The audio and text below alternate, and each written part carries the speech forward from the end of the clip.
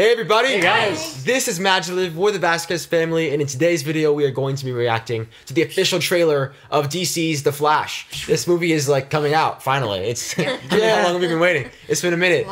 So we're here with our first 3-minute trailer, which is extremely long. It's it's been highly anticipated for a while.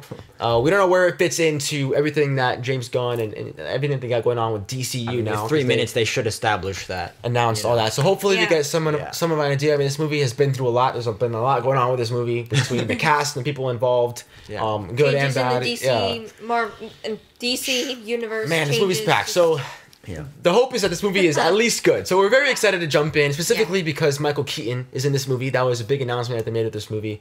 So I think the immediate thing is, what's the script? What's the story? I mean, clearly, how interested was he in it? So there's a lot of questions we have. Hopefully this trailer will answer some of those questions for us. So we're happy that you're here with us, joining us as we see this official trailer of The Flash. Let's do this thing. Yeah, let's do this thing. Here Michael Keaton is back.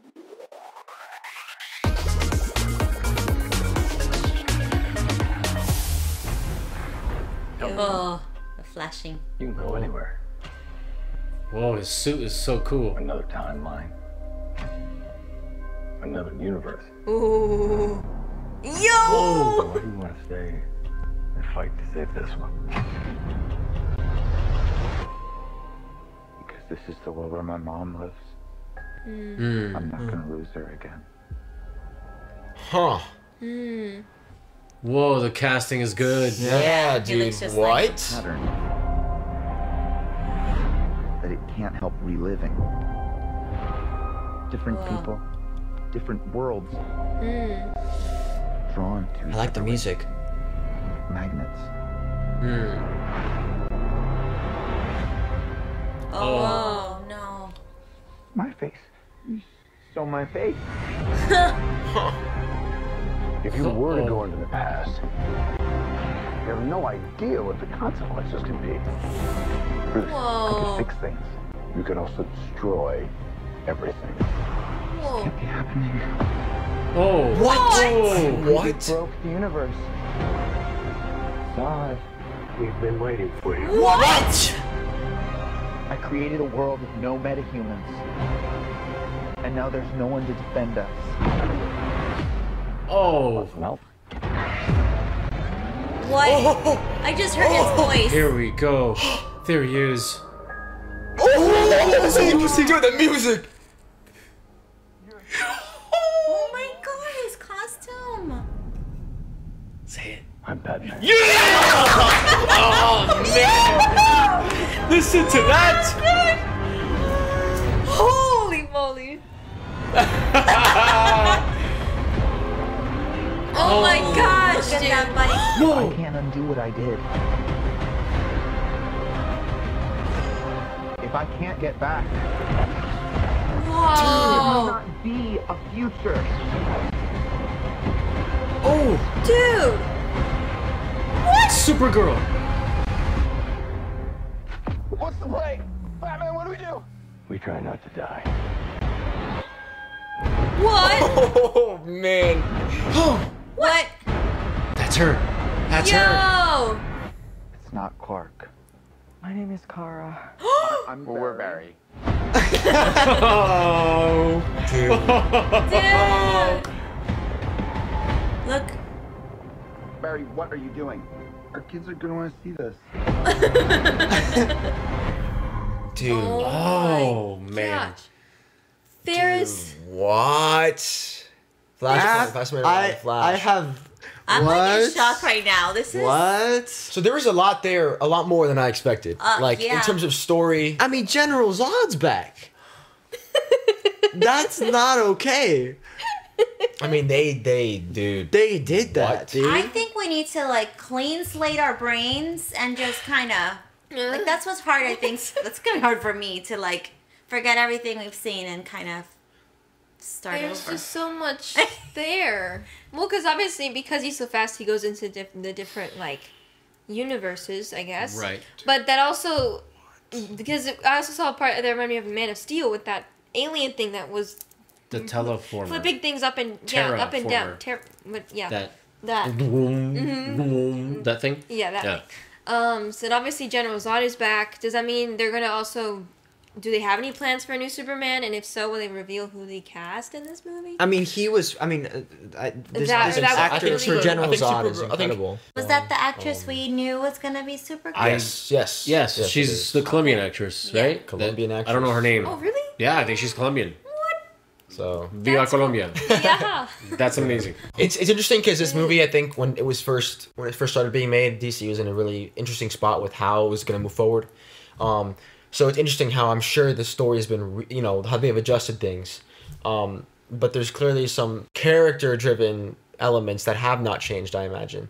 Like why the Flash decides to stay. You have a character that can jump through different multiverses because of how fast he is. You have a character that can do that. So that's the kind of character that takes us into the multiverse, which I think is very interesting. Out of the Snyder Cut, and the Flash was, he was, besides Cyborg, like the heart of the whole story. So, Ezra Miller, and they've said it, Ezra Miller is a very talented actor, and what they're bringing to this performance, to this Flash. He's performing with himself. Yeah. That is really impressive. Yeah. Like to be able to perform with yourself, like all of that is just, it's crazy. Yeah. So I can't see, I'm very curious to see how this story plays out. Of course we saw Ben Affleck as well as Batman. There's clearly a lot of, what exactly happens that makes the metahumans disappear. So there's just a lot that we will have to find out and then see what is going to affect the DCU moving forward. Is this, is Ezra Miller going to be our Flash moving forward? There could be more than one Flash. Clearly they're setting up the multiverse. So I know James Gunn and the DCU lineup said how this is one of the best superhero movies he's ever seen, comic movie superheroes he's ever seen. So, you hope that he's right. If he's saying that, you would hope that it's good. So, again, it's one of the longest trailers I've seen in a bit. So, it was a good lengthy I think it's necessary for them to do that because they're doing something so new and they're doing all these new takes on these stories. I think they kind of need to reveal what this is all about before you show up to the theater and you're just like, where did that come from? And how is this person, like, what do you mean? I think our brains need that to kind of get an idea of what's coming. Yeah. Well, and the other interesting question to your point is, being like reminded, right? But then also like what brings this Batman back? One, the music was, oh man. Listen, I'm not as a hardcore fan of DC as other people, but I got butterflies. Yeah. Because that took me back. That's our childhood. That is our he's childhood. Our Batman. The costume, his voice even. Like when his voice came up first, like before they showed him, man, that was like nostalgia to the max. Like I got butterflies. I even got emotional. Yeah. You too? Yeah. I did. Yeah, I believe you. I'm excited. He is like to be able to see him, because I've seen the original Batman movie, and that and the Batcave is like identical. Like it's identical, but it's enhanced, and like the way that he's able to fly around and it's just really cool. There was a magic to what it looked like before, but to see that the way the movies are made now to the way that the movie was made when it was made, just kind of is very, very cool. And I've never seen before. I don't know if I've missed it, but I love how they show you the comics that you could refer to and read. Oh, that was interesting. That was actually something that James Gunn was talking about, or like when they were revealing new stuff for DC, they were showing pictures of like comic book stuff and how they're gonna try. It seems like they're gonna try to guide people into the comic books because that's the source material. That's so and great. It's very important to do that because that's where it came from. It's kind of like, the Harry Potter movies and watching and reading the books. Yeah. It's kind of like that too. Same with Percy Jackson. I wonder if it's a way for them to say, look, we are following the stories the way they were intended. We're not gonna, do all these crazy other things and put in our own little layers of what we think is best. I don't know. Maybe it's just a way to show that they're truly, staying true to what the purpose of these stories were. Yeah. But I think DC, it's awesome. DC is really cool, man. Their comics, their characters. Yeah. Supergirl. That was. Dude, that's what a great reveal! So exciting. Yeah, all of it. And that's the only DC comic that I read of Supergirl. So I'm excited to see what they're gonna do. Yeah, how exciting is that? Yeah, there's a lot of exciting stuff. A lot of questions, of course. Like I'm very curious. Like I'm very interested to see how. The two Flashes, how they meet this Batman, like how is that, and all of that, and again, I wonder how long this movie is going to be because it looks like a lot's going to happen. So yeah. I have not felt this excited about a super. I mean, go back to some of our reactions in the last like 2-3 months. Yeah. We've not seen a reaction for superhero stuff where I'm jumping up and down. It's just the like you guys said, the music for the Batman, hearing Michael Keaton say, "I'm the Batman." Was bonkers. that just like I just became 10 again. It was wonderful. I have a couple things that I did see about the Flash played by Ezra Miller with his suit. This suit, and I don't know. Remind me if it's the same one he had in Justice League. Very different look. It looks very different. This looks like it's shattered. Like he's cracked. Like he's very fractured and fragmented. Right, fragmented. Like it's trying to hold itself together. And that already visually really is extremely appealing because he's struggling to hold it together, and he's going back in time to try to change the ultimate, tragedy, and it just like the little bit we do know about the Flash from the TV show because I never read the comics, but we do know that he created chaos, timeline chaos because of his desperate need to try to save mom, and it looks like once again he's always been a very interesting character. Oh yeah, in that sense, he really he's kind of like our, lack of a better term, he's like our Spider-Man. He's our Peter Parker in this universe where he's young and he's had such a great loss and he has such great power. It really is going to be quite fascinating. I will admit there is seeing the terraform machine thing from Zod. I'm still sad Henry Cavill's out. I'll say it. I'm not thrilled about that decision, but in James Gunn we trust. I guess I don't know. It doesn't make sense to me. I guess they must have something. Well, because they even brought back Zod too. So I don't understand that. I'm kind of hoping it's like a psych. Henry's back, but I don't know.